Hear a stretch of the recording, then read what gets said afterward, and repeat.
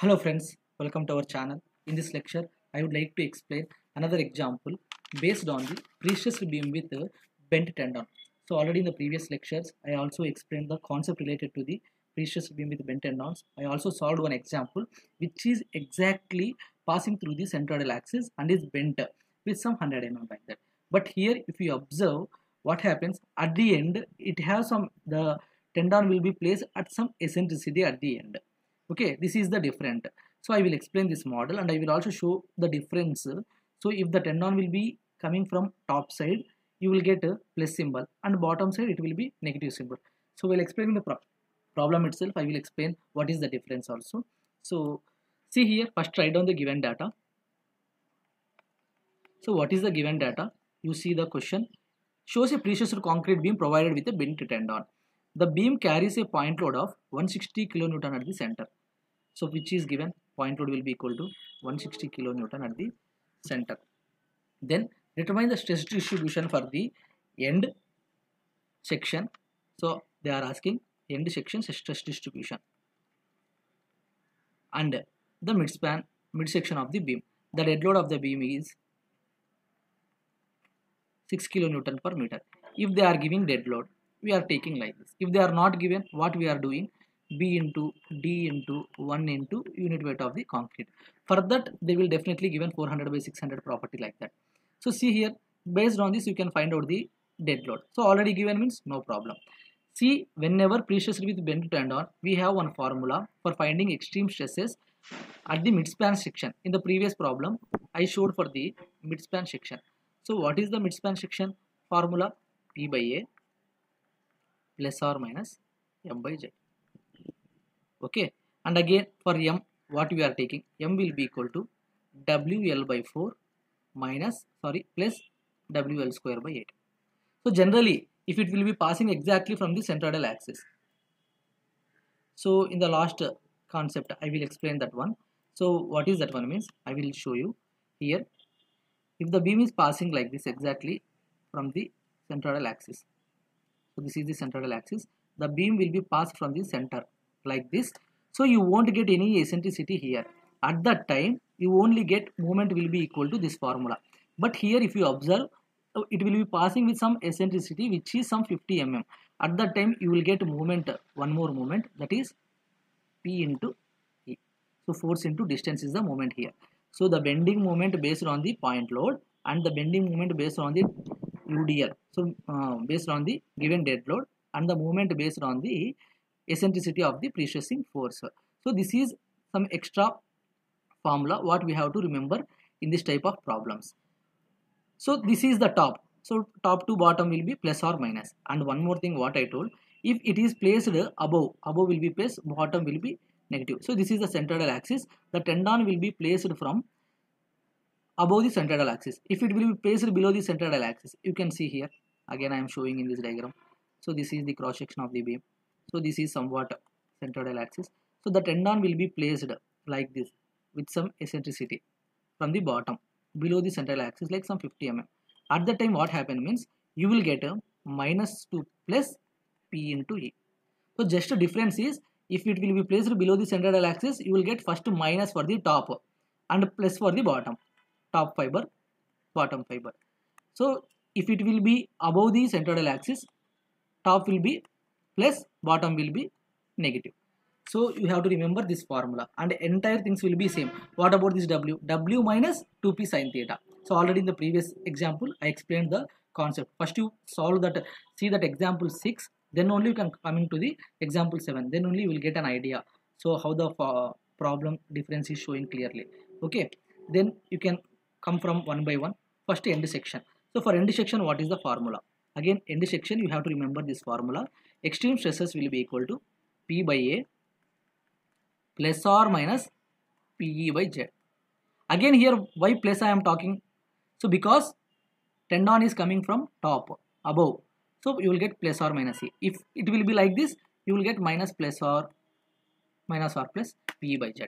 So this is the formula what we have to remember. So entire things will be same. First you have to find out the area. Area will be equal to 400 by 600. What is given in the figure. So see here the property of the beam. So we know 4 6 times 24. into 10 to the power of 4 mm square. Then what about z? Z equal to I by y, BD cube by 12, again d by 2, which is BD square by 6. Again 400 by 600 square by 6. How much you will get if you resolve this one? 400 by 600 by 6. So your BD square by 6 will be equal to 24 into 10 to the power of 6. So first you can solve the pre-stressing force one. So I will take here one by one. So first one, P by A. So what about this one? P will be given 1000 kilonewton and A will be in terms of meter square. So which is 24 into 10 to the power of 4 mm square. We know the rule, we want this one into newtons, that is 10 to the power of 3 in newtons. Okay. So therefore if you simplify this one, how much you will get? 1000. So P by A value will be equal to 4.1666. So approximately round off to 4.17 Newton per mm square. And again go for PE by Z. P into E by Z. So what about P? Again 1000 into 10 to the power of 3 Newton into E will be eccentricity, which is 50 mm divided by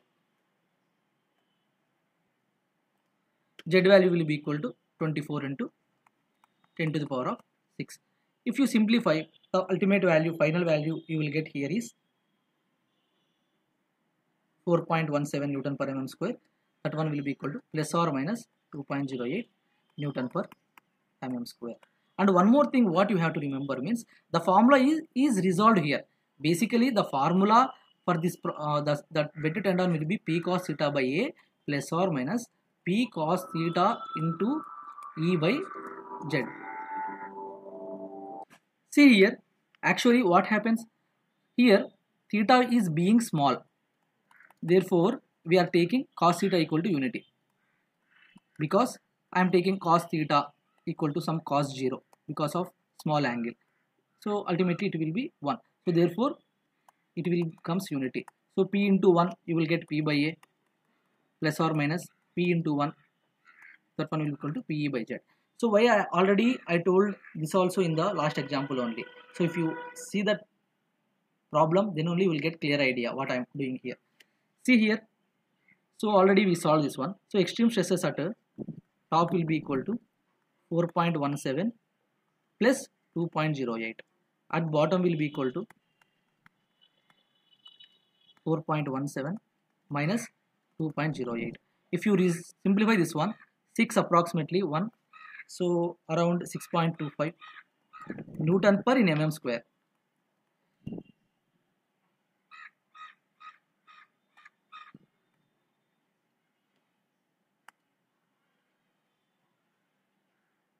So the value will be 6.25 only, 6.25 Newton per mm square only. Make it correct. And 4.17 minus 2.08 will be equal to 2.09 Newton per mm square. So this is the stresses for the end section. So you see the diagram. So already you know cross section of the beam you will get both will be similar, and P by A value. So P by A also you will get a uniform. So this is P by A. This is cross section of the beam 400 by 600. Then what are the final stresses? Both are positive, because if positive means compression. So this is the reference line. You will get a 6.25 2.09. 6.25 2.09. So like this, so you will get PE by Z also, stresses due to the eccentricity. So I will show you here the exact diagram what I framed here. So this is the final stresses what I drawn there. 4.17 cross section of the beam, sorry, P by A, and so this is PE by Z, sorry, PE by Z, and these are the final stresses. PE by Z will be 2.08, one will be positive, another will be negative. So here you will make correct this one. So these are the final stresses. So what I drawn, and PE by Z value I am drawing here. One will be positive, another one will be negative. You can draw like this. So this is the exact diagram what you have to remember for the final stresses. Okay, then go to the midspan section. So midspan section already we solved 50% problem. Just to see what are the conditions we have to satisfy for the midspan section. For the midspan section, what we have to remember means See here, mid section, the formula will be P by A plus or minus M by Z. So this is the only formula. Again P cos theta here, P cos theta equal to P. Okay. Then already we know P value, A value, Z value. Just to first resolve the M value. So M value I told you, M value, final moment value will be equal to moment due to the given point load plus moment due to the given dead load plus moment due to the eccentricity of the pre-stressing force, because here it will be acting at some distance. So therefore we are taking M into E. See here.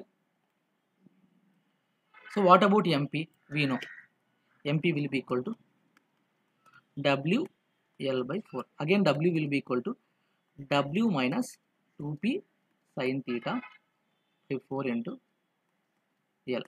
So what is W here? Which is next downward load is acting, that is 160 minus 2 into P value will be 1000 into sin theta. So sin theta we know, I already told you, sin theta will be equal to tan theta, because if theta being small, I am taking sin 0 will be equal to 0 and tan 0 will be equal to 0. That's why sin theta will be equal to tan theta.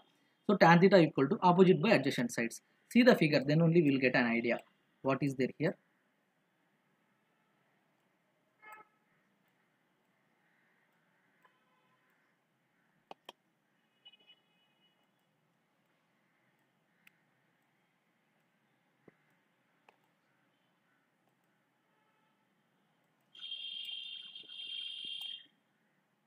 See here, I am taking the figure here.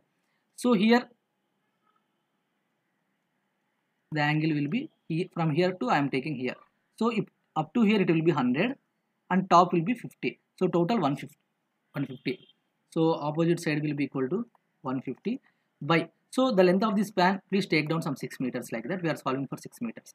Okay, 6 meters. Half of the span will be 3000. So if you simplify this one, you will get 1 by 20. So therefore tan theta will be equal to 1 by 20. I am taking here, divided by 4 into total length of the span will be 16 meters. So finally if you simplify, how much you will get?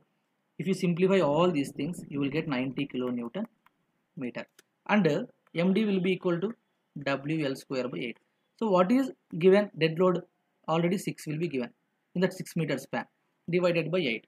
So you will get around 27 kilonewton meter, and ME will be equal to P into E. So I already told you, P will be equal to 1000 into 50. So which is in mm. So here we want kilonewton meter. So if I want mm to meter means divided by 1000. Simplify this one, you will get 50 kilonewton meter. So m value will be equal to 90 plus 27 plus 50. Totally 90, 50, 140, 167 kilonewton meter. So all the values will be there. So just substitute in the above formula m by z. Then we will get. So I want m by z here equal to 167 into 10 to the power of 3 for meter into meter to mm 10 to the power of 3. So you will get Newton mm divided by z value BD square by 6. That one will be equal to 24 into 10 to the power of 6 mm square. Okay. So simplify this one. 6 this cancel. You will get m by z value will be equal to approximately how much you will get m by z. Just to simplify. So if you simplify m by z value, you will get around 6.96. So 6.96 Newton per mm square. So this is the value for the m by z. Finally, what we have to do? So we know extreme stresses at the top will be equal to P by A plus or minus m by z. So plus or minus m by z. So only top will be plus and bottom will be P by A minus m by z. So this is take down for bottom. So P by A will be equal to 4.17 plus m by z will be equal to 6.96. Here 4.17 minus 6.96. So if you simplify, how much you will get? This one will be 11.13 Newton per mm square, which was in compression because of the positive. This one will be minus 2.7 0.79 Newton per mm square, which was in tension. So the ultimate value, final stresses open like this, positive to negative. So this is 2.79, this is somewhere 11.13. The ordinate will be going somewhere like this. Okay, I will show you the diagram for that also. See here. So these are the extreme stress value.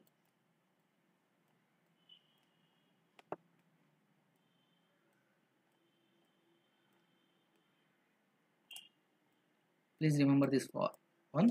So this is the P by A value, which is 4.17, and this is the M by Z value, which is 6.96 positive or negative, and this is the final stresses value 11.13 and 2.79. This is how we have to draw for this type. We have to simplify this type of problems. I already told you, if the tendon will be placing below the centroidal axis, for example, this is the centroidal axis and the tendon will be placing like this. So at that time what we have to do means P by A minus 2 plus PE by Z plus M by Z. So entire movements will be same here. So each and everything after for calculation also easy. While solving bending moment also, M value will be equal to MD plus MP plus minus MA, P into A. So what I taken here for this type of models, I taken here plus P into A here. So for this type of problems, you are taking here minus. So you just remember only the basic conditions what we have to do. So in this formula I mentioned clearly plus MA, because the tendon placing above the centroidal axis. If it will be below the centroidal axis, in place of plus you will get minus. Entire procedure remains same.